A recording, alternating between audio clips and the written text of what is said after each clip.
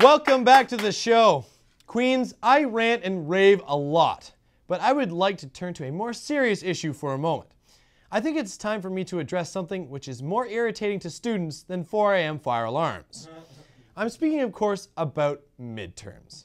Now, I know it is easy to forget that I am, in fact, a real, average 6th-year astrology undergraduate, much like all of my regular viewers. But it's true. I'm just a regular, normal student with my own TV show. Even I, for all of my worldly experience, sit in a classroom 5 days a week, sometimes for up to 6 hours a day. What makes midterms brutal is that they aren't even remotely coordinated with each other. Who is planning this? 1 week, you'll have none, and what happens next? Next week, you've got 3 on the same day. It's a lost cause. It's like watching Planet Earth and rooting for the impala instead of the cheetah. I'm not getting confused with the car here, it's an animal. You know that impala is about to get owned. It's just a matter of when. And you can't help but root for yourself in the long run. What irritates me the most is when you decide, all right, this is the one, and camp out at the library for 12 hours.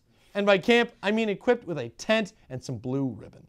Despite all the effort you put in at the library, you later realize that it was neither a really difficult midterm, nor that it was worth more than 15% of your grade.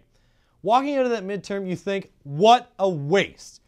I could have been at my friend's birthday party, caught a flick, or been waiting in a clinic while my grandma got her bunion scraped. You've never done that before? My advice for those writing midterms: stop caring. That's right. Just don't do the work. Don't study, don't show up, and don't even try. That's what got me to where I am, a 6th-year undergraduate student. And with that, I declare midterms. You have just been bailed. Yeah. Thank you, everyone. We've enjoyed having you around. As always, I'm David Sinkinson, and this has been Queens TV. Oh, and apologies to Mr. Colbert. We once again ran a little long. We really got to stop doing this. Have a great night, everyone.